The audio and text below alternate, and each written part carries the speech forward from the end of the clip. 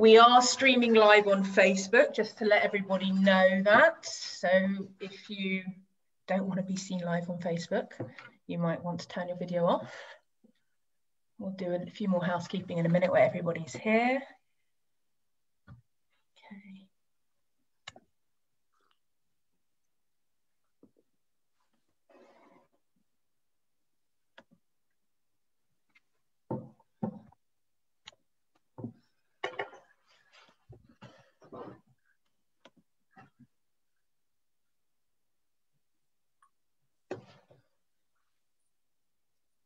Okay, we're just going to wait 30 more seconds before we kick off. So hope everyone wants to grab a glass of water, whatever it is they need before we begin, please go for it. I still haven't quite figured out that you can't look at someone on the screen and wave to them and have them know that you're waving to them. And it's been a while, so I think that one's just not going to happen. Yeah. It's true. I always want to name everyone by name, and then you feel like you can't do that either. It still takes getting used to, doesn't it?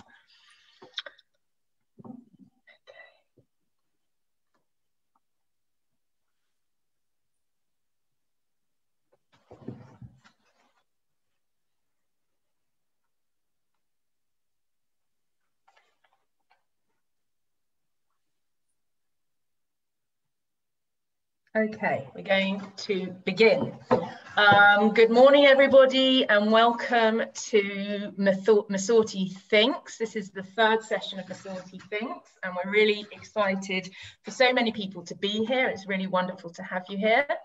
For those of you who've been to other sessions, Masorti Thinks is really an attempt to think about some of the issues which are really, really important to the Masorti community and grapple with perhaps how Masorti might approach some of those issues. So today we're going to be looking at a really important topic in basically racism and diversity and how we think about that.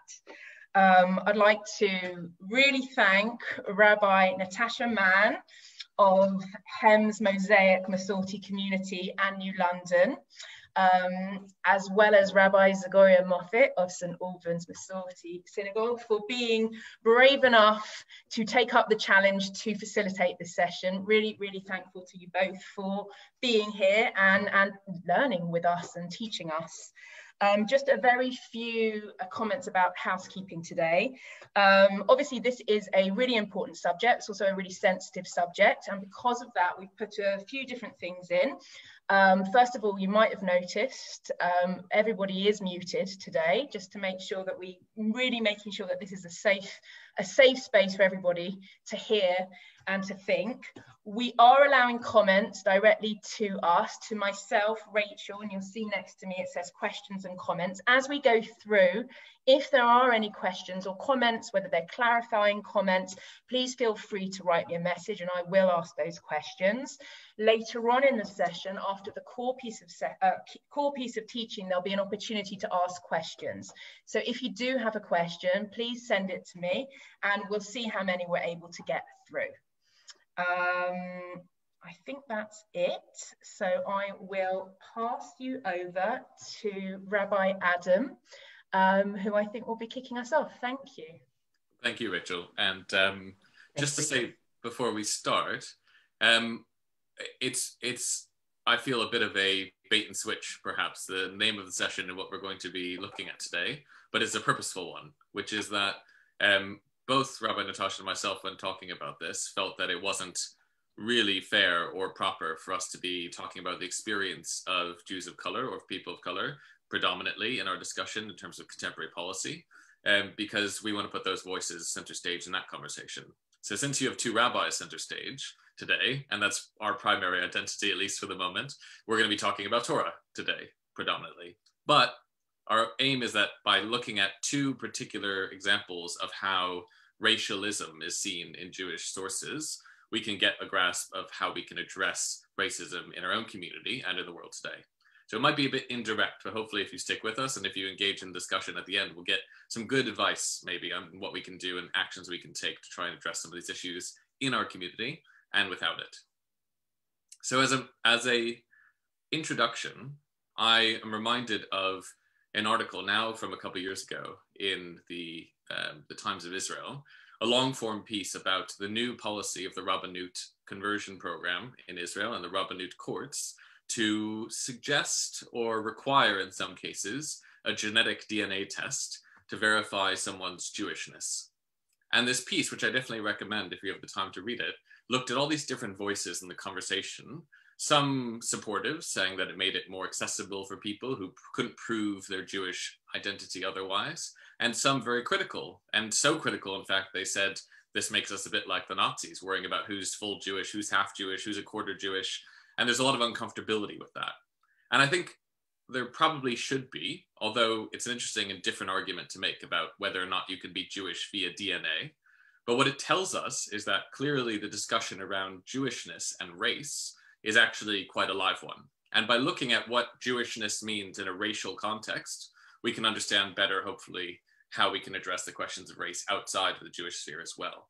So the fact that the Rabbanut feels like they can establish someone's Jewishness on the basis of their blood actually has a long history and a long, complex development that goes all the way back to the prophet Zephaniah, who Rabbi Natasha is going to teach us a little bit about, and into the Middle Ages, when we see a very different take on what Jewish identity is via race, and ultimately up until our own period today. And looking at that history, two small pieces of a much larger history, we hope that we'll get a better sense of what that conversation about Jewishness and insider-outsider, and ultimately Jewish as race, can teach us. So Rabbi Natasha is going to start and share some sources with us from the prophet Zephaniah, not one of the better known ones, but I think Natasha would like that to change.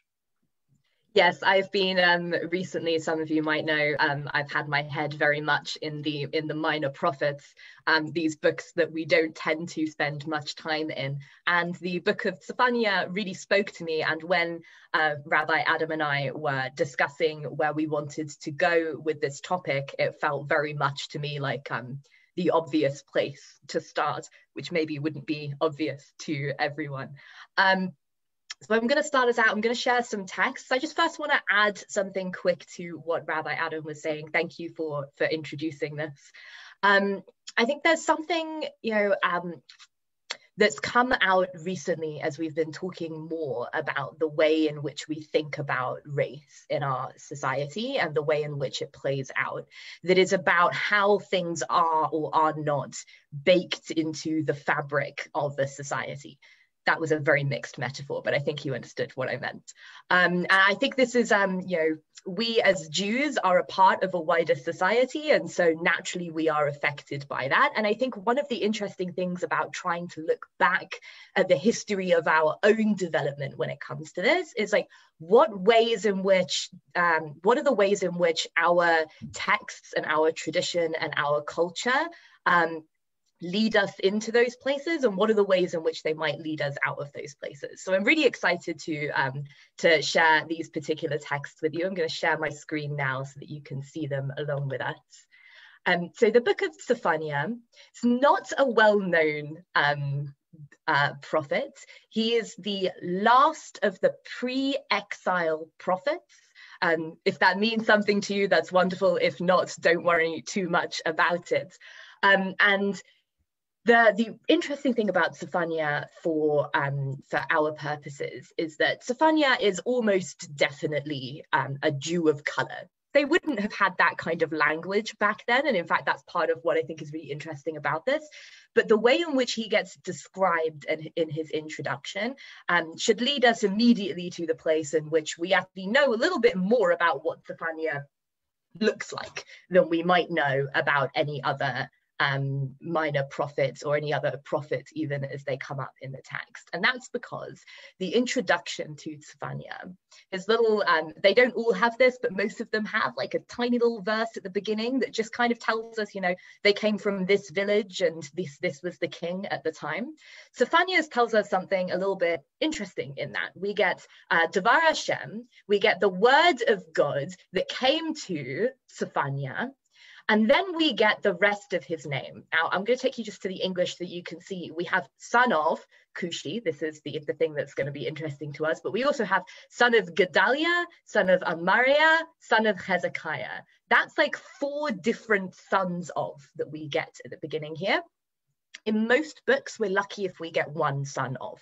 We're lucky if we know what the prophet's father's name was. For some reason, the person who penned this, so it's not really with a pen, wanted us to know all the way back to Hezekiah. I'm going to start there because Hezekiah might actually be a name that is familiar to some people. Hezekiah was the name of a king. And if we've got multiple generations leading us back to a name like Hezekiah, we can probably assume that the Hezekiah in question is an important person. Otherwise, why did you bring us back this far and why did you stop there?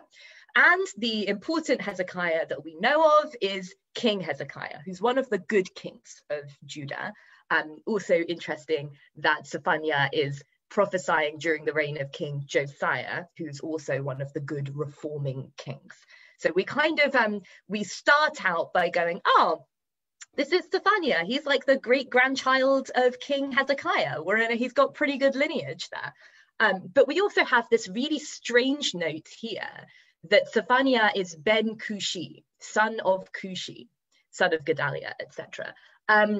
It is possible that his father's name is Cushi, but that would be a very, very strange name indeed, because when we call someone, when they called someone Cushi, what they meant was that they came from around Ethiopia. It's the name of a certain place. It would be like calling them, son of Israelite, son of Ethiopian, something like that. So we can guess from this that son of Cushi either is an explanation that Zephaniah's heritage is also rooted in Ethiopia, maybe through his mother or through one of his grandparents, or his father was actually named Cushi, in which case a very strange name and probably a name that would be given to someone because they themselves were the descendant of an Ethiopian. So the reason that I think this is so interesting, just as a beginning of this text, is that we know two things about Zephaniah before we begin. We often don't know anything about the prophet before we begin. We know that he has some heritage that is rooted deep in Africa, and we know that he has some heritage that is rooted in the royal line of Judah. For Zephaniah in general, we don't need to spend too much time in the text, but I do want to show you that it is really, I think, relevant to the way in which Zephaniah brings prophecy to the Israelites, because Zephaniah's prophecies tend to be about Israel and about not Israel. Zephaniah starts off with a series of prophecies against the other tribes around them. We get against Moab, etc.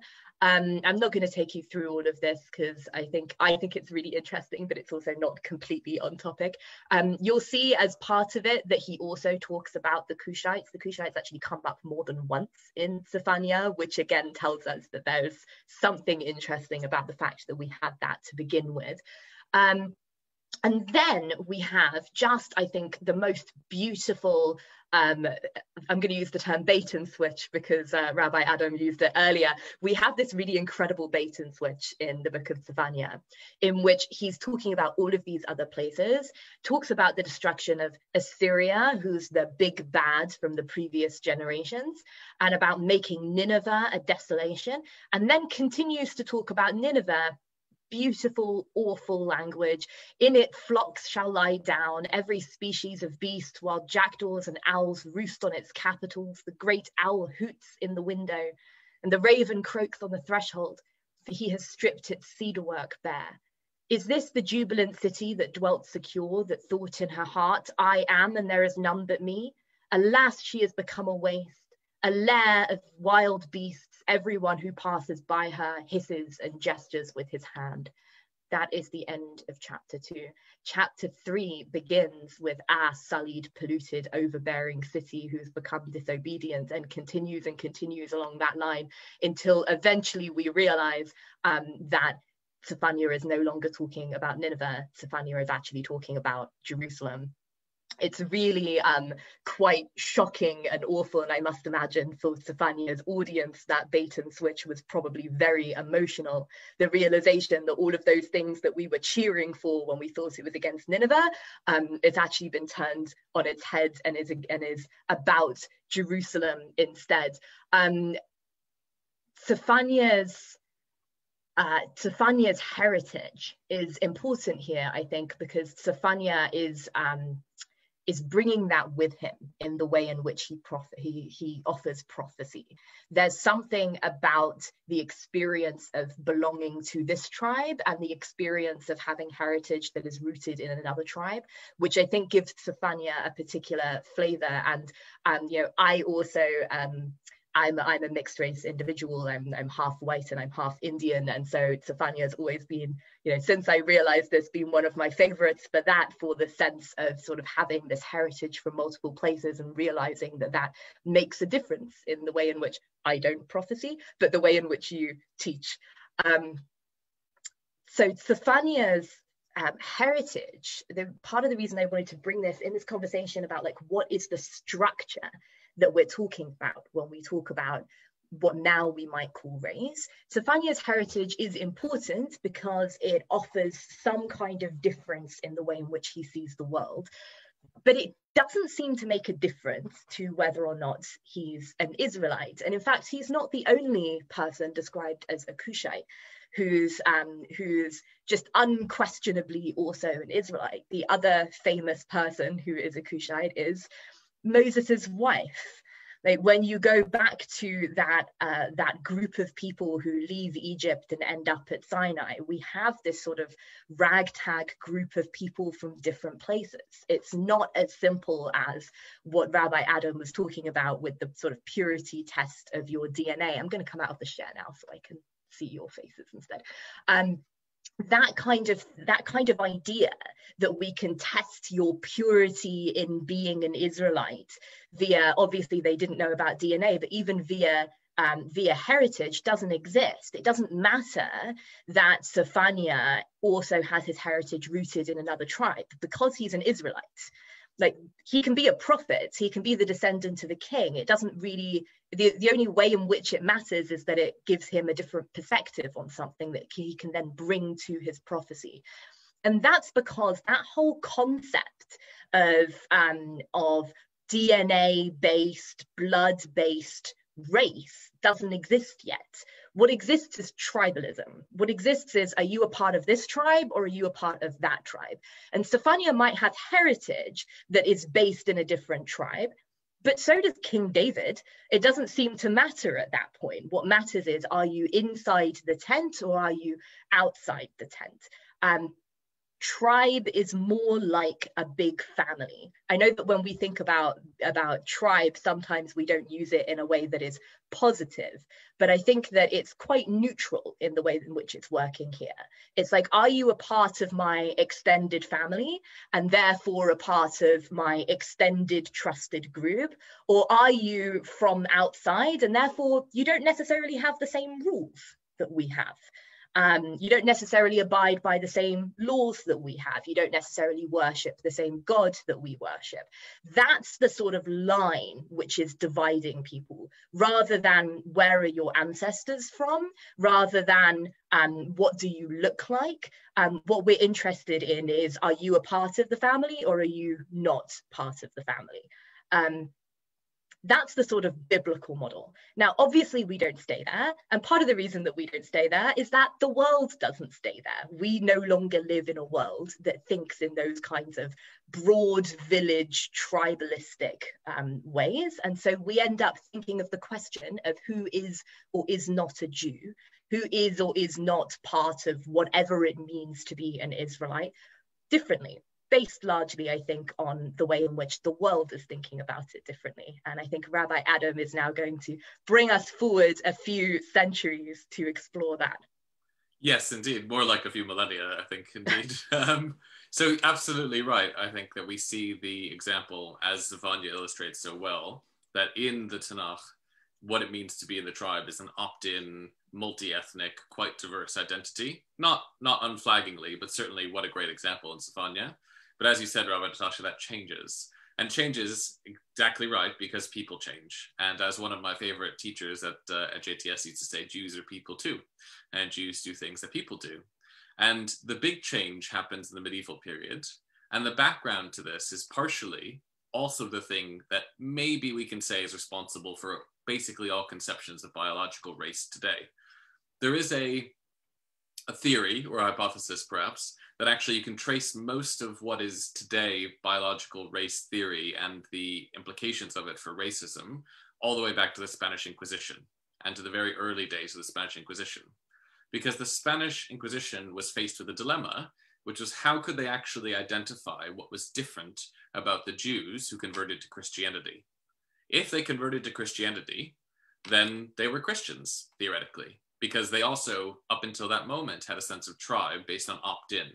But clearly not everyone felt that way, because they started to introduce a new idea to the system, an idea that made it possible to actually hunt down the Jews who were insufficiently Christian in a way that actually introduced what we might call race, which is an idea that they call in Spanish limpieza de sangre, which is the blood purity, literally cleanliness of blood. And this notion was articulated first by the Spanish Inquisition, specifically to find Jews, and specifically to identify what was different about Jews from what was different about real Spaniards. And it introduced the idea that the Jews who had converted to Christianity, however willingly they did so, were not real Spaniards, even 2 or 3 or 4 generations on. Because by 1492, most of them had converted several generations already, and yet it was still not enough, and they required them to be either forcibly converted again, killed, or to leave, as we know. And in the background of all of this kind of 13th, 14th, 15th century Spanish culture, there's also something else that happens in Jewish life, which is the flourishing of mysticism, and a particular type of mysticism, what we might call the contemplative Kabbalah, and its main work, which is the Zohar. The Zohar is a very complicated book. It's actually not a book. It's really more of an anthology.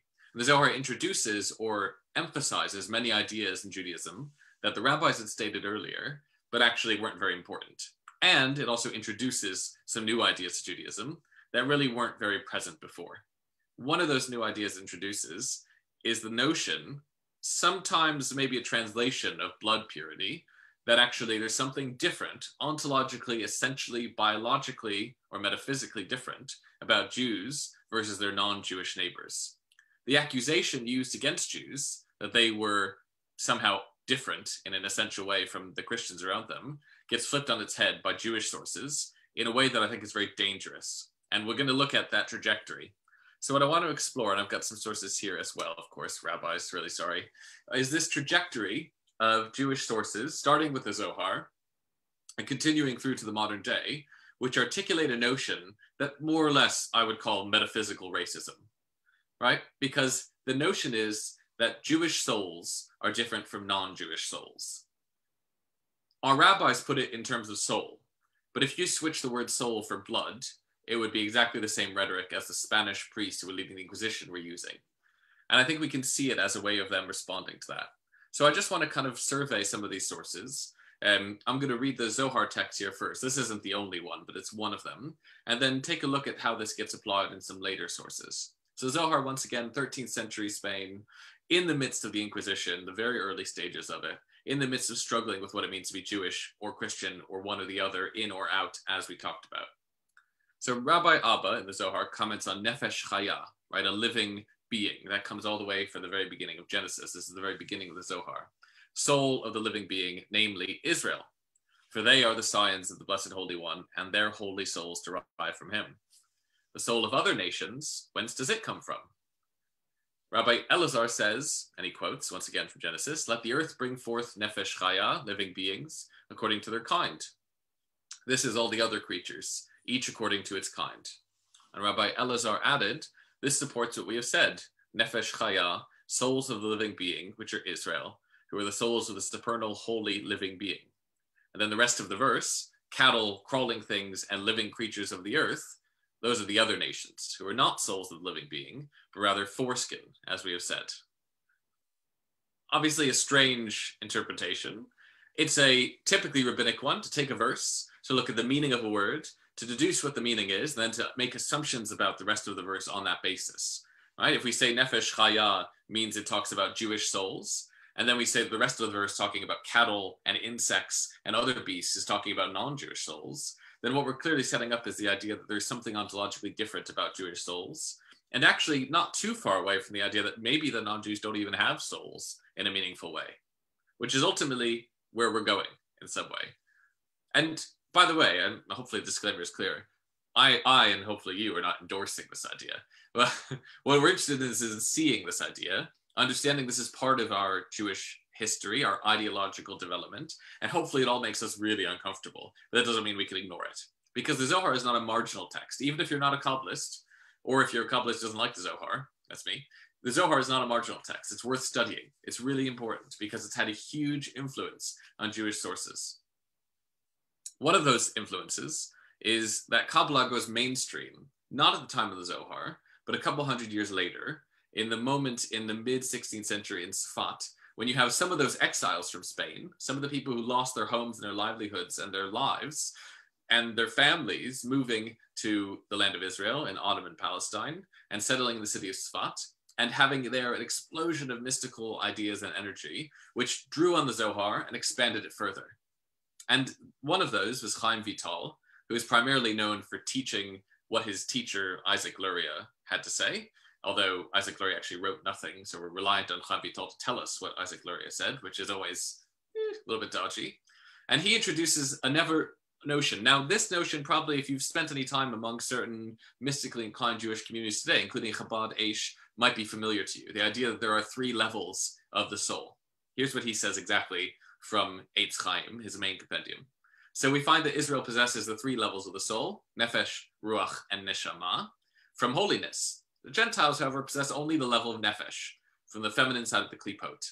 For the souls of the nations who come from the klipot are evil and not good.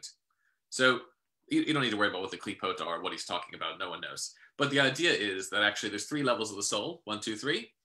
We Jews have all three, whereas everyone else has only the first level. And the first level, by the way, the nefesh level, is associated with animals. Animals also only have a nefesh. People which have emotional capabilities but not intellectual ones have nefesh and ruach, Jews obviously. And people who have attained neshama are the ones who really have the insight and intellectual, but that's clearly only open, according to him, to Jews, because the possibility of having all three parts of the soul is only present for some. So once again, he's putting the level of non-Jewish souls on the same level as animals, and suggesting it comes from an evil place, as opposed to our souls, which come from a good place. Hopefully this makes us all squirm, right? It makes me squirm. But it's only getting worse. Good news. The Zohar is going to seem mild by the time we get to the end. This is Ramchal. This is the next big step in the influence of Kabbalah on Jewish history. Ramchal, for those who don't know, is Moshe Chaim Luzzatto. He's an Italian rabbi. He's the first modern rabbi in many ways. He writes poetry, he writes plays. He's a modern in many ways, and he's hugely influential, even if you've never heard of him, on the development of Ashkenazi Judaism, even though he's Italian, because his interpretation of Kabbalah becomes very, very important. Now, he writes a kind of guide to Jewish belief, one of the first books, proper books of Jewish theology, called Derech Hashem. And this is one of the things he says in there. Just going to kind of survey a few bits of this here. So he introduces the idea that non-Jews actually are human. Good news. Non-Jews are human. And then he says this. However, since they do have an aspect of humanity, even though it's lowly, the Holy Blessed One wanted that they would have what is similar to true humanity. That's us, by the way. And that means they do have a soul, similar to the souls of the children of Israel, even though its level is much lower than the level of the souls of Israel, and that they have commandments through which they can acquire physical and spiritual success according to that which is appropriate for their condition. And these are the Noahide laws, right? Those are 7 laws given to Noah. So we have 613 commandments for our elevated souls. They have 7 for their sad, poor souls. It's very patronizing, this text, right? Oh, they do have souls, but they're so rubbish souls. They're not really much better than the previous ones. And he goes even further to imagine what happens after death in Olam Haba, the world to come. Nations other than Israel, besides Israel, will not be found at all in the world to come. They have no future in the world to come. Existence will be given to the pious of the nations of the world. That's Chasidei Umot Ha'olam, common rabbinic phrase, by way of being an addition and appendage of Israel itself. And they will be secondary to them, like clothing is secondary to a person. This is horrible. Now, hopefully, if you spent any time with rabbinic literature, you also know this is wrong. right? One of the things that distinguishes Judaism, original Judaism, fundamental Judaism from Chazal, is that we don't believe that we're the only ones who have an afterlife. We don't have an exclusivistic claim on what happens after we die. We think anyone who's righteous, who follows the 7 laws of Noah, will have the same afterlife we do. We are actually not seeing ourselves as special. There's many rabbinic statements exactly to the opposite of this. And yet, here we have what I think is ultimately a very Christian idea, that we'll be the ones saved, we'll have an afterlife, and there might be some, scattered other people who are really good, but they're only going to be there because of us. They're just hanging on. They're just glomming onto our righteousness. And that's ultimately, in some ways, much worse than what we've seen in the prior sources, because what we're seeing is that this idea that non-Jews' souls are different than ours is getting articulated and developed in a way that shows it's not marginal, and it's not something we can ignore. Right, 2 more. Now, those who have studied with me before will know that I hate Chassidut. I can say more about why I hate Chassidut differently, but this is partially why. Chassidut takes all of the notions of Kabbalah, the good ones and the bad ones, and makes them very exaggerated, let's say. And here we see that happening with this notion of non-Jews having different souls. This is Sadok HaKohen of Lubdan, one of the fairly early Hasidic rabbis. And this is in his book, Pri Tzadik. And it's pretty bleak. Before the giving of the Torah, the souls of the nations, that's everyone else, and of Israel were all at one level, for good and evil and the filth of the snake were all combined.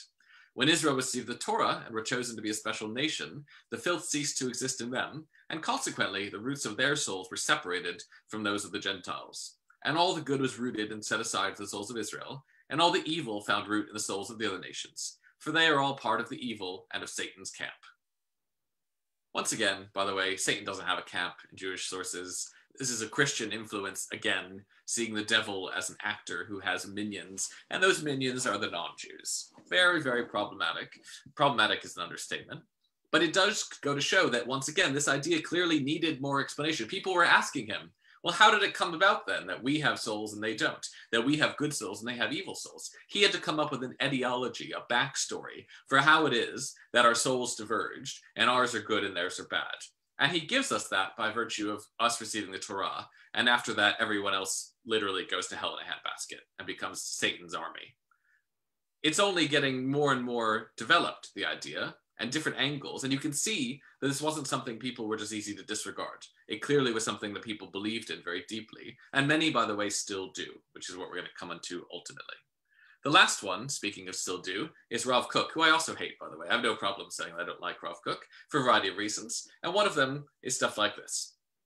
This is the culmination of this entire tradition, 1,000 years almost on from the Zohar. Rav Kook has to say this. In the 20th century, the difference between the Jewish soul and all its independence, inner desires, longings, character, and standing, and the soul of all the Gentiles and all their levels is greater and deeper than the difference between the soul of a human being and the soul of an animal. For the difference in the latter case is one of quantity, while the difference in the first case is one of essential quality. Yikes. Right? Yikes. This is not just saying that, well, their souls are not as developed as ours. Ours are a bit more developed, right? There's a pretentiousness to the earlier sources. This is saying, actually, it's not just about us having more soul and they having less soul. It's not a matter of degree. It's a matter of essential ontological quality. And this idea is now actually very influential. Now, hopefully that makes us uncomfortable. This idea is influential. Whether or not you've ever seen a rabbi teach these sources, probably unlikely. It's very, very present in many corners of our Jewish world, and it's probably not absent from our own, right? Although we like to think, and rightly so, that Masorti is the best incarnation of Judaism, that doesn't mean that we're free from many of these ideas, because these ideas are part of the Jewish tradition, and we have a responsibility to understand what they are and how to respond to them. Now, this development that we've seen, from blood purity in the Spanish Inquisition to the chief Ashkenazi rabbi of Israel, suggesting that non-Jews' souls are more different to ours than animals are because of quality, not quantity, that's a natural progression. And it's one that if we want to be able to respond to, we have to be very careful to find a way of articulating an opposite view. Because we can't just go, oh, I think that's wrong. Because clearly that's not enough. We have to be able to articulate why that's wrong, why that contradicts previous Jewish ideas, why that contradicts what the Torah teaches us, and be able to articulate a new and maybe old viewpoint on what essentially makes someone Jewish or not Jewish. And we've clearly failed to do that. And the reason that I know we failed to do that is because the Rabbanut is testing people's DNA. Right? The fact that the Rabbanut feels like they can understand who's Jewish and who's not by testing their DNA, although it is many times different than the theological conversation about souls, is ultimately the same phenomenon, because it's identifying Jewishness as something essential about your blood, about your body, about who you are, and not, as Natasha showed us in looking at Sophania, the diverse, tribal, multi-ethnic, and actually quite tolerant view of the Tanakh. I think Rabbi Natasha was right that we tend to be very uncomfortable with tribalism. Tribe is a bad word these days. But actually, one of the benefits of tribalism, at least if it's done right, is that it allows for a great deal of tolerance. Because although we might like our tribe more than we like the other tribes, which is reasonable, we don't see the other tribes as being ontologically different from us. They just have different practices, different religions, different cultures, different languages. There's inherent tolerance in that, which is possible, even if rarely achieved, which is not possible once we adopt the view of the Zohar and all the sources that follow it, and ultimately, which is the view of Christian inquisitors in the Spanish medieval period, that there's something essential about Jewish blood or Jewish souls.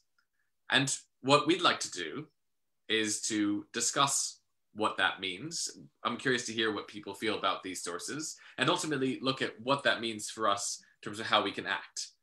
Do we have the sources or the knowledge or the skills to articulate a view of Jewishness, which is itself a buttress against racism? Because if we do, then we can bring that outside of Jewishness and use that to address racism on the whole scale, and hopefully ultimately develop a kind of anti-racist ethic by virtue of our own sources and our own tradition. And I think that we have the responsibility of trying to do that, because we have to contend with these sources in both the positive and the negative. I just want to add something to that, because it was really interesting and awful texts that you brought to us, and also really interesting in terms of in terms of the trajectory from this tribalism to this sort of blood versus soul question, is that, and it's just really occurred to me now, Sophania isn't talking to the other nations as if they are lesser beings. Sophania, and also, by the way, pretty much all of the other prophets, seem to see an inherent equality in the fact that they are willing to prophesy to and against the other nations, to say to them that what they're doing is ethically wrong, and that there is one God who is the God of all of us. This naturally comes from a place that is completely at odds with the idea of the non-Jews are just basically animals.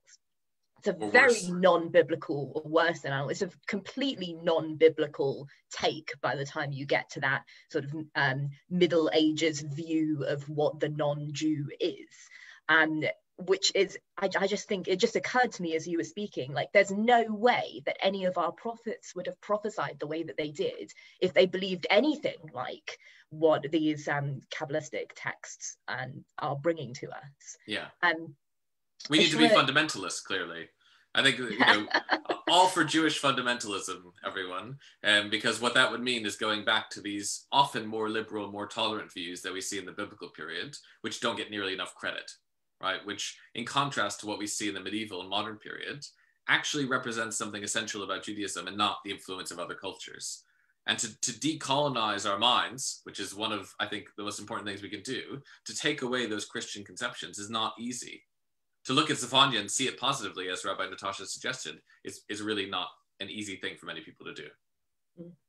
I just want to take a moment to take us into the sort of questions of race about this, because I realize that for some people it might feel that we went a little bit off the beaten track by talking about this. Because the question that we've been looking at is more about the question of fundamentally, what does it mean to be Jewish? The way in which this then plays out in terms of racism is not just about Jews versus non-Jews. We see this idea of blood purity and this idea of soul purity play out in all kinds of ways that end up being fundamentally racist. Many of those stories that we can look to in the modern state of Israel and point to and say something really racist happened here have their origins, I think, and have that sort of the origin of that drive from exactly what Rabbi Adam has been bringing to us. And I also want to, maybe be a little bit kinder to than Rabbi Adam is being to Christianity, because I don't think it's as simple as Christianity brought racism to Judaism. And I want to make sure that we're not thinking in those ways. Jews who are racist, by and large, are racist for the same reasons that non-Jews are racist. That we are born. Too. Yeah, Jews are people too. We are born into and raised in a society that has all kinds of racism baked into its core. The question is what are the ways, the question that's interesting to me in terms of Torah is what are the ways in which we're set up to succeed and the ways in which we're set up to fail when it comes to turning against that kind of racism. And we are, I think, because of exactly what Rabbi Adam brought, in a way set up to fail. Because we've had baked into our tradition these ideas of purity that are ultimately colonization of Christianity on Judaism, but it's a few more steps than just Christianity brought racism to us. It's more that the question of who is and is not a Jew, the way in which that plays out on a sort of ontological playing field, sets us up to be better or worse anti-racists. And actually, what I would suggest we need to do on the question of who is a Jew is really unpeel all of that and recognize that we're not talking about questions of blood and we're not talking about questions of soul. And I recognize that's really hard, partly because it seems, in my experience, that people are either interested in talking about Jewishness in terms of soul or interested in talking about Jewishness in terms of blood. Those of us who are religious and believe in that converts are equally as Jewish as born Jews are very interested in talking about the Jewish soul. People who are born Jewish and are not religious but are 100% Jewish because mum was Jewish are very interested in talking about blood and not very interested in talking about soul. And actually both of those are very problematic ways in which to talk about what makes a Jew a Jew. What makes a Jew is being a part of a tribe. And that comes down to all kinds of things about culture and about language and about food. It is just not as simple as us having different genes or us having different souls to anyone else. And so I think, if I want anyone to take anything away from this, it's that that kind of language is ultimately not helping us be better anti-racists. Making the assumption that we all want to be better anti-racists, which I hope is true. Okay, so we've got a few comments and questions. Perhaps I'm going to come to the people and ask you to unmute. Well, actually, I'm going to ask to unmute you. Ed, Tiga, do you want to ask your question? Martin might need to help. Yeah, okay. Can you hear me? Yes. Yep. I'm concerned about what seemed must be a political aspect of this. If the important Hasidic parties in Israel, who have generally part of the coalition of government because of proportional representation, if they do not accept Arabs or Muslims as having a proper soul, that would have a great influence on Israeli politics. It has. And this would be similar to the, paradoxically, the attitude of Trump towards Israel being influenced by the Christian evangelists who want to promote the growth of Israel for racist reasons rather than for human rights. Yeah, Edward, I think you're, I'm enjoying my week of not saying or talking about Trump, so I'm going to leave Trump to the side if that's okay. I think we all deserve a week off. But I will say I think you're absolutely right about the impact of this idea. I think ideas are very powerful. I think we all should. And they're powerful in how they're applied. There's a famous book, unfortunately famous for the wrong reasons, I think called Torat HaMelech. It's written by a settler rabbi about 20 years ago, which is very hard to find, but it's circulated in certain Haredi and religious Zionist modern Orthodox circles in Israel quite frequently, which explicitly says, here's all the sources. that show you that the non-Jews don't have souls. They're less significant than animals. Go ahead and kill them. Like, don't feel bad about killing them. This is a rabbinic permit to kill on the basis of exactly the idea we see here. So it is quite real and dangerous. It's not just a theoretical exercise. It has resulted in death, and it will continue to until we can find another way to address it and to say this isn't actually authentic Judaism. As is often the case with a lot of Haredi ideas, which actually are often not biblical in origin or even medieval, but often very modern, our best response is to go, hang on a second, what about what the Tanakh says? What about what the Rabbi said? What about Chazal? If we speak from the sources and go, that's not what the Rabbi said, we have a much more authoritative position to respond to that. And that's why we have to understand these sources in order to rebut them. So absolutely, we need voices in Israel and around the world who are willing to suggest and articulate and develop a Jewish ethic of soul, which is different than the one that's predominated. Maybe one more like what we see in the rabbinic sources, which don't see much importance to a soul. They don't even have much language for a soul. What they care about is what people do and whether they're moral. And that's a much more inclusive category ultimately, because it doesn't matter who you are, it matters what you do. And that's ultimately what we need to try and reaffirm, I think, if we're going to have any luck in responding, probably to Trump, but especially to that sort of rabbinic idea that's very common in Israel today. Yeah, I don't have a lot to add to that. Very much behind what Rabbi Adam just said, but I think it's also helpful to understand that these things are not coming from nowhere. That, I know of a few rabbis who've made statements like that. I was trying to figure out which one you were talking about there. And it's easy to just say, oh, well, they're nut jobs. But actually, they're not getting these ideas from nowhere. And if we don't understand where they're developing these ideas from, it's much harder for us to stand up and say exactly what Rabbi Adam was just saying, that actually you've got it wrong, that this is not a good source, and it's not based in Chazal, it's not based in Tanakh. Yeah. Thank you, Ed. Georgia Kaufman, you had a comment that I thought was important. I'm just going to unmute you if I can.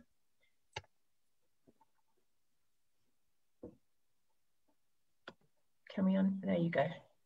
Morning all. I've long been transfixed by the story in the Bible of Miriam being struck down by leprosy when she accuses Moses of having married a Cushite. And I always thought the divine response to that was pretty categorical about how we should treat racism in any form. So I'm a fundamentalist. But I'm much more concerned with the issue, the notions of blood. I'm very struck. I converted, so I'm half Jewish, my father, but when I converted and I was taken to the mikveh, the rabbis shouted through the door while I was actually in the mikveh that I shouldn't say the bracha that I had been told to say when I had my first dunking, but I had to say a different bracha. And I said, well, why is that? And they explained that it was because I was half Jewish. I didn't have to have the same bracha as all the other converts, which was ridiculous because, if it's about entering into a tribe of faith, then the blood doesn't matter. And I thought it's always perplexed me and worried me that I was treated differently. And there was one other woman who was half Jewish as well from the paternal line, and the same thing happened to her. And everyone else had exactly the same. They all said the other bracha. I don't even know what bracha I said because he just sort of whispered it through the door and I had to repeat it. And my Hebrew wasn't good enough to understand. But it's always perplexed me because what that tells me is that blood and race matters, whereas it shouldn't. It should be about a community of faith. But and as an anthropologist, what's very, very clear to me is that Judaism is racist, but it's also obsessed with race about itself. The fact that we went from being a patriarchal society or patrilineal society to matrilineal just so that we could know who our fathers were, who our genitors were, says we're kind of obsessed with race. Now, I'll just throw that out. Thank you for sharing that, Georgia. I also don't know what it is that they would have had you say differently in the mikveh based on that. I think there's something really interesting about the, I didn't bring up the halachic question earlier. I thought about it, about the who is a Jew being through the mother rather than through the father. I have a slightly different take on it than just, are we sure who the parent is? I'm actually not convinced that the origins, when you look at the texts, are really just about, do we know who gave birth to whom? I think there's also an element there of what happens when you have someone from one tribe and someone from another tribe get together. And in a patriarchal society, what happens when there's some kind of affair and a baby is a result of that affair, is probably that baby goes with mum rather than baby goes with dad. It's sort of my inclination of where it comes from, as someone who sees this all as being very rooted in tribalism. Nonetheless, there's something really interesting here about the question of what happens when someone is partially in and partially out, that it's actually not as simple. And I think, by the way, not as simple even in our biblical texts about that sort of gray area. There is a gray area of not quite in and not quite out that gets constantly played out in terms of law with, for example, the stranger who resides among you. The stranger who resides among you and also worships our God, but has not technically become one of us, is this strange halachic area that we don't really play with very much anymore. I think that in terms of how we deal with converts, it can be, to my eye, as someone who does a lot of work with conversion students, I think it's totally different when I'm talking with someone whose father was Jewish, mother was not Jewish, but was raised in a Jewish household and was raised, they know how to say the bracha over Friday night candles, and they know the difference between that and the Hanukkah bracha. I'm not Reform. So I'm not willing to say because you were raised with a sense of Jewishness, you're Jewish, end of story. But I am willing to say that is a different scenario than someone who comes from no Jewish background, coming from completely the outside to the inside. You're coming from a gray area into the inside. So I have a little bit of sympathy with a difference in dealing with that. But once we turn that difference into being about blood rather than being about culture and ethnicity and language and food and all of those things I was talking about earlier, that's when we fall into the issue that ends with us giving people DNA tests. And can I just add, I think, Georgia, listening to your very, very helpful and interesting comment, the language, half Jewish, what does that mean? Right? Ultimately, for the rabbis, there's no such thing as half Jewish. There's Jewish or not Jewish. And the fact that we use that language, and I'm not suggesting that you're wrong to, because I think it's very common for us to use that language, shows that we have been thinking about it, consciously or not, in a blood way. Because what you mean when you say you're half Jewish is that half of your genetic material comes from someone who is ethnically and nationally Jewish, which is itself a strange conclusion to draw. And I say that all the time, by the way. I find myself saying that because my mother is Jewish, my father is not. And I often have found myself saying, oh, well, I was half Jewish, but how can I be half Jewish? What does that mean to say that? Ultimately, if we think that Jewishness is about an opt-in nationality, an ethnicity, a tribe, which, as troubling as it might be, is still the best word, then there's not really any halfway. I don't know if that's helpful or hurtful to our attempts to try and address race, but I think it does help us to respond to the blood purity angle, and maybe also helps us in looking outside the Jewish community to talk about what it means to be in or out of any group. It's not about whether you're a full or half or a quarter. It's not about searching for that little bit of Jewish blood that remains as the Inquisition did. It's just about acknowledging what we choose in terms of behaviors and identities. And that's much easier for us to be diverse and inclusive about, hopefully. Thank you, rabbis. Thank you, Georgia. Rabbi Joel Levy has a question. We will try and unmute you, Joel. Run. On? Yeah, you're on.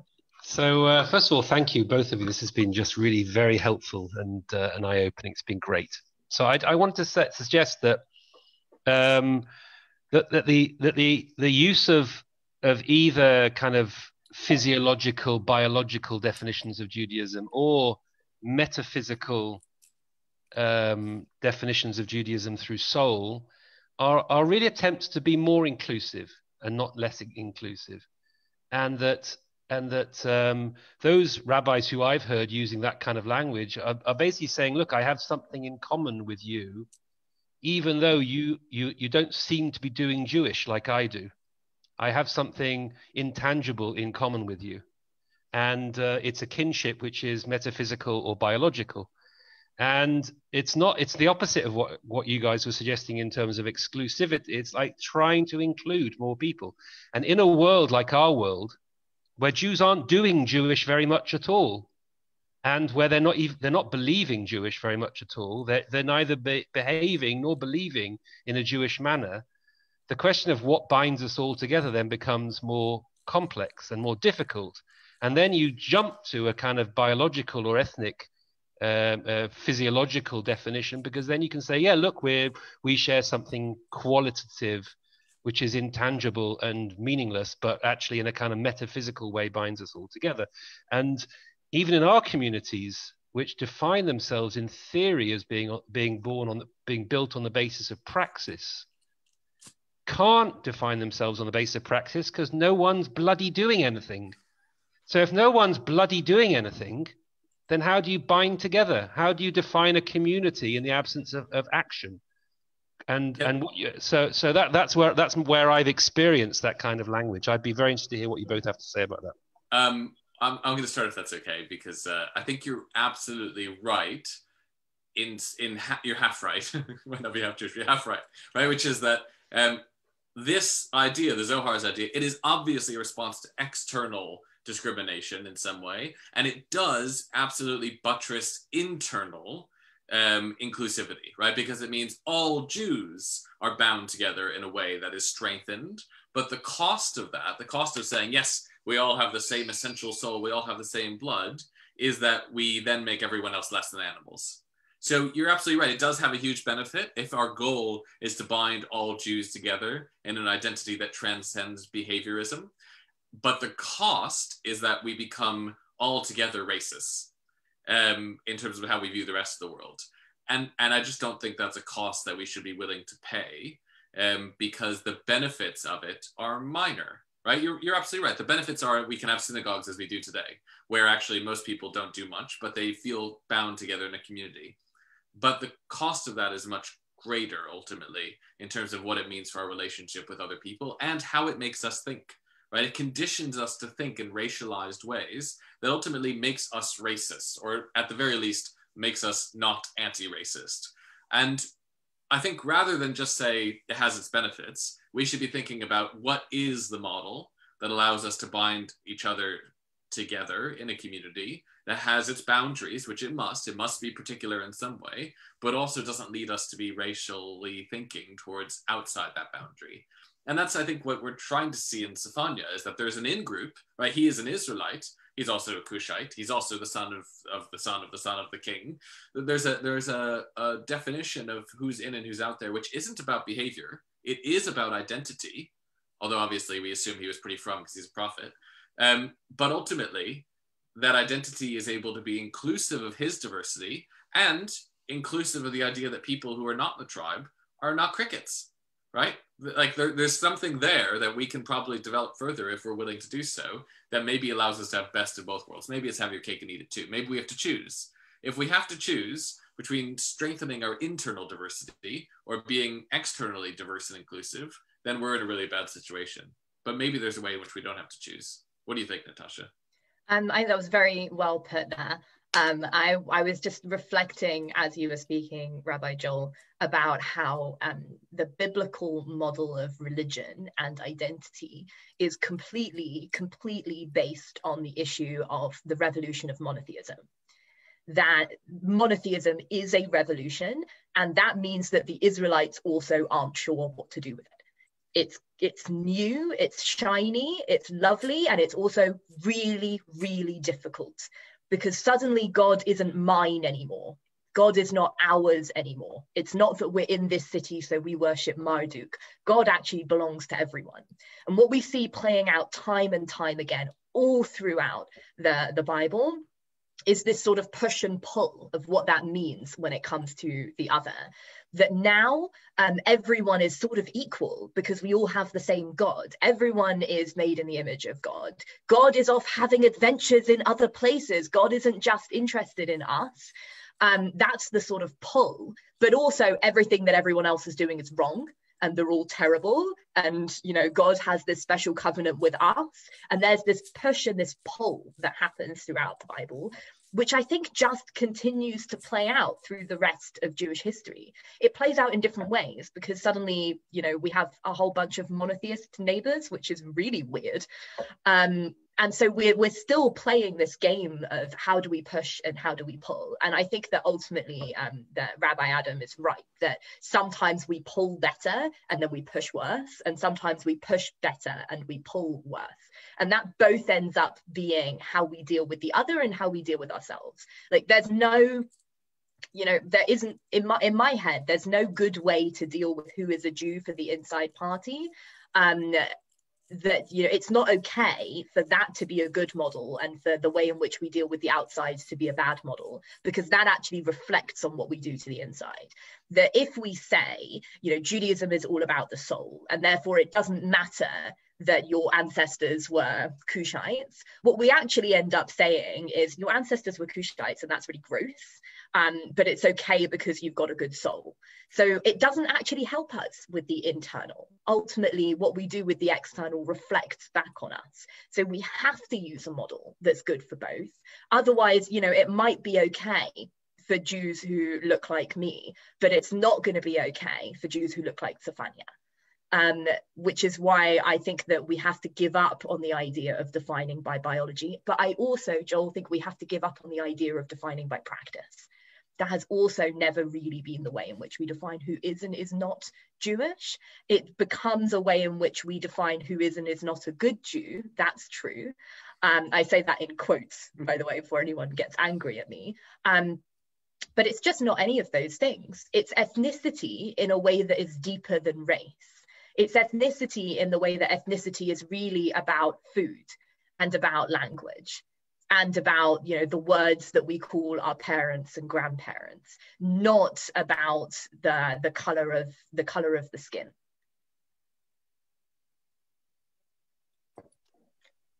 Thank you, Rabbi Joel, Rabbi Atom, Rabbi Natasha, lots of rabbis.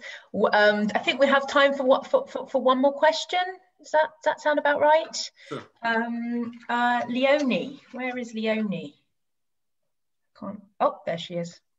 Hang on, Leonie, I'm going to unmute you. There you go. Morning, everyone. Thank you very much, Rabbi Adam and Rabbi Natasha. I guess I have a struggle to kind of reconcile this idea of insider and outsider. Even if we talk about tolerating the other and respecting the other, we can envision that at some point we may come in conflict with the other, whereby our existence is dependent on their non-existence. And so this idea of kind of particularism and prioritizing our community or our tribe over others at some point can come into tension with the toleration or respect of others and kind of universal ideas of humanity and looking after the stranger. And I was wondering, essentially, what do we do? Can we reconcile being part of a tribe and living in a world of humans? Or is it a case that, no, we will have to prioritize our own, and that's okay, but we have to understand that might be, might result in conflict with others. So is it possible to reconcile, or are we just stuck in this tension? I'm sure that Rabbi Natasha has more insight from the biblical framework, but the thing I think of with this really good question, Leonie, is all the relationships we have that we see traced over the course of the Tanakh with other tribes. And sometimes they're really good, sometimes they're really bad. Sometimes they're positive and they help each other, sometimes they're not. But that's okay, I guess, is the sense I get. So I think, I don't know if it's an answer to your question really, but I think we have to be comfortable saying our tribe is our focus, but without the implication of that being everyone else is non-human, right? There has to be some other version of that. So think about how we talk about Edom, right, in the Tanakh. Edom starts out as a local tribe, connected with Shechem, connected with the episode of Dinah, connected with Esav, connected with all these different elements. It then kind of has a place that features into the prophets quite prominently in the south. And ultimately it gets incorporated into the much later stages of the kingdom of Israel. Some of the kings, right, not always the best ones, but some of the kings, in fact, were from Edom itself. And you see in that, I think, a very, very tortured relationship between Israel and Edom, between Judah and Edom.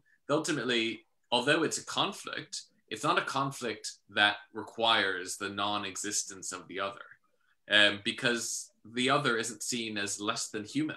The other is seen as another tribe. And that's why that tribe can sometimes be our greatest enemy and sometimes be our kings who rule over us. And those two things go hand in hand. Now, if you look at what Edom means later, particularly in the late rabbinic, early medieval and modern contexts, it becomes something different. Edom becomes about demons, about this kind of horrible exaggeration of Christianity and Christendom, which is made up of non-human demonic entities with whom we can have no truce, we can have no peace. And that's the same development that we see in this broader conversation. And it's the same thing if we want to try and address it. I think if we go back, fundamentalism, you heard it here, if we go back to the Tanakh and we look at actually what's happening there, we can have a vision of being in a tribe and being in conflict with other tribes, sometimes very tense conflict, which, ultimately doesn't result in us thinking that we need to exterminate them because they're demons. And that's just real, I think, ultimately, is that's the goal. Decency is the goal, not peace. Peace is impossible, but decency is possible if we work for it. It's really interesting to me that you started that, Rabbi Adam, by saying, I'm sure that Rabbi Natasha has more to say on this than the biblical model, as I was literally pulling up another biblical text. So the answer to that is no, all Bible, all the time.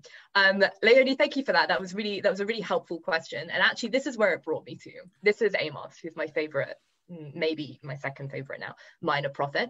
And it's also a text about the Cushites. That I'm just going to read you this text. To me, O Israelites, you are just like the Ethiopians, declares the Lord. True, I brought Israel up from the land of Egypt, but also the Philistines from Kaphtor and the Arameans from Kir. This, I think, is one of the hugest things that Amos actually has to say. I think this quote is like, it's in my head, it lives rent-free in my head constantly. That on a theological level, it's not that the Israelites are good and everyone else is bad. That actually, after we get the story of Passover and we get these generations of living in the promised land that was promised to our ancestors, God actually turns around to us at one point and says, you do realize that you're just like the Cushites, right? That I've been, doing this stuff in other places. It's not just about me and you. What I was saying to Rabbi Joel before, like this constant playing out of what does it mean to be a monotheist, actually means that we're not as special as we would like to think we are. That there is a way in which we might prioritize ourselves because we're a family, the same way in which we might prioritize our grandmothers, even though there are other lovely little old ladies out there. But that doesn't mean that on a theological level that your grandmother is more important than all of the other little old ladies out there. And that, I think, is the point in which Amos is trying to beat into us at that point. Don't think that just because you have a special relationship with God, that means everyone else doesn't have a special relationship with God. And I think if we stick with that kind of biblical model, instead of playing into this sort of very hurt medieval model, like that comes from a place of like deep hurt, this stuff. If we don't get swallowed up in that hurt and the model that comes out of it, what we actually see is that we understand that on a metaphysical level, that on a theological level, people are fundamentally equal. So that's what I would want to go for. And that does mean that ultimately, you know, people who need help, who are not from our tribe, are equally as worthy of help as people from our tribe. Okay. All right, thank you, Leonie, and thank you for the thoughtful responses. I think that now I'm going to ask, call upon both of you, Rabbi Adam and Rabbi Natasha, to sort of bring your final thoughts into frame. I know there's been a few questions that haven't got to be asked, and specifically thinking around perhaps how we think about doing more broadly our practice of anti-racism, and what is it, the action, you mentioned action at the beginning, and we're thinking a lot about what it means and how we think about it, but how do we move forward, and have you got any points for the community to think about as we go out of this session and back into the community and the world? So I'll hand over to you. I don't know who'd like to begin. Or should I? I'll go. I think I'll let you have the last word. I wish I knew. I'll start there. I think we've gotten some hints of what to do. And something actually that Rabbi Natasha just said, that the Tanakh really gives us a model in which we can see all people as equal, is a starting point, but obviously it's not enough. And in a vacuum, it would be enough, right? If we were in a society where everything was equal, then it would be really nice to go, look, our text says the same thing. But the reality is we're in a society in which that's not the case. Our own internal society, as we've demonstrated, I think, the Jewish society doesn't think that's the case. It's embedded, as Natasha said many times, baked in. I think it might be time to bake some bread, by the way. Baked in, right, into our society, and it's baked into the other society. And that means it's not enough just to go, yeah, well, the Tanakh says everyone's equal. We have to go further than that. And from my point of view, I think actually in some way ideas matter more than actions. I know that's not usually the way in which that aphorism gets told, but the ideas inform the actions. And to me, unless we can actually go out and kind of do war against these ideas, unless we can say this is why that's wrong from the tradition, we're never going to succeed in addressing our own internal racism or in making Judaism a force for anti-racism more broadly. And there's two components of that which are essential, some of which we do poorly and some of which we don't. One is that we have to be able to say and to express and to know what's wrong, right? We have to be able to find the sources and go, this chain of thought is wrong. And the other piece is that we have to say why it's wrong from our own sources, from our own experience, from our own knowledge. We can't just go, that's wrong because I believe everyone's equal. We have to go, that's wrong because the Tanakh believes everyone's equal, because the rabbis said this and not that. And I think that that's ultimately, if we want to be religiously minded Jewish people who are doing anti-racism work, we have to combine both an acknowledgement of what's wrong and the weapons that we have to use against it have to come from our own tradition, because otherwise we have no hope of actually responding to it in a way that is going to be heard by the people for whom this is a normal way of thought. So, I mean, I think that's a place to begin. That's not nearly enough, but I think that we have to start at home. And we have to start in our own tradition, and we have to look at where these issues are and know what the right way is to address them and actually be willing to do so. Thank you. I want to add a couple of things to that. I hope that everyone here can agree that racism is evil. I think it is harder to get everyone in general to agree that racism is something that we are constantly being taught and retaught. That it's not, getting your appendix removed when you realize that racism exists in society. It's not, okay, I did that now. I figured it out and now I'm not racist anymore. That actually it's something that we're constantly being taught. And if we want to do the work against racism, it's really hard to do that from a place in which we are actually, grappling with internal racisms that we don't see. And if we want to actually do that work well, I'm not going to tell you exactly how to do it, frankly, because I don't know exactly how to do it either. But I know that we're not going to do the work well if we are ourselves falling into these pitfalls of racism. That we are, we're sort of stumbling around in the dark a lot of the time with this stuff, because it's so well ingrained into the society in which we live. one way in which we can be better at it is by recognizing where the pitfalls are, to be able to walk around them a little bit. I think that's why this is important. I think in terms of, I was thinking when you were talking, Rabbi Adam, about like, why is this Masorti? And I think this is Masorti because we live within the tradition. We live within the society, and we're also able to look back at it with a sense of reality, and sort of deconstruct how we got to the place that we are. I think that is what we've been doing in terms of sort of structures of racism within Judaism. And I think that's also what we have to do in terms of moving forward as a society in a less racist way. We have to accept that actually we have to live within it, that our other option is to go off and live in the woods.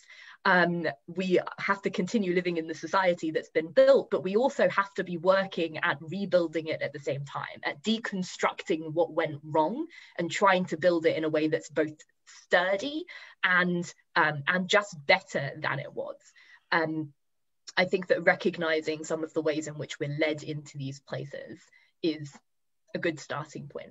I'm not sure that I know exactly what the good ending point is, but please God, with a lot of work and a lot of patience, we'll get there one day. Thank you so much, Rabbi Adam and Rabbi Natasha. I think this has been really thought-provoking and important, and a beginning of a very big conversation, an ongoing conversation that I hope we can have as a community going forward. Thank you everybody for participating and for your thoughtful and important questions and comments. Just a few associated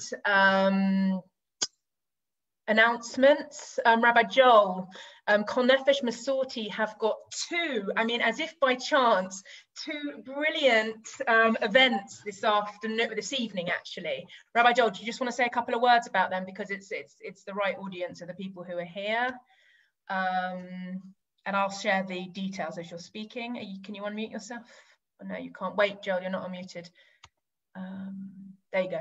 Okay, so that was a really wonderful presentation, and we kind of jumped from the Bible through to the Zohar, and we skipped out a couple of millennia, as Rabbi Adam said. So the first session we're running this afternoon from 6 till 7 is going to be looking at the textual history of the Cushites, working from the Bible through to the beginning of the medieval period through to Maimonides. Just an hour to look at some kind of key sources on how Cushites are represented in classical Jewish sources before you get to the Zohar. And then later on, I think it's at 7:30, Professor Jonathan Schorsch from Potsdam University, who's an expert on relationships between Jews and Black people, is going to be giving a lecture on the relationship between Jews and Black people in the early modern period, particularly the period of the slave trade. Maybe seeing how some of these attitudes and ideas that Rabbi Adam and Rabbi Natasha were talking about was actually translated into behavior in the relationships between Jews and Black people in the early modern period. And there's the Zoom link is the same. Rachel just shared it. So thank you very much to people who want to come along. Great, thank you, Rabbi Joel. And one other announcement, or a big date for saving your diaries, February the 28th is going to be our Masorti celebration, our annual Masorti celebration. It's also going to be where our fourth or fifth Masorti Think session is going to happen, which is going to be with Rabbi Oliver Joseph of New North London and the Chavurah, and Rabbi Danny Newman of Elstree and Boreham Wood Masorti Synagogue and of Edgware Masorti Synagogue, are going to be discussing issues around poverty and capitalism and the relationship between the two, and a Jewish approach to thinking about them. So that is next in our series, and the day is going to be an afternoon of amazing sessions, also culminating in our instead of our annual dinner, so as well as a lot of learning, a bigger fundraising celebration as well. So we really hope everyone will be able to be there, and you'll be hearing more about that from us. And I think that's it. Again, thank you everyone. It's really great. It was a great morning, and pleased to have you all here, and I hope that everybody will enjoy the snow for the rest of the day. Thank you, and Shavua Tov. Thank you. Thank you.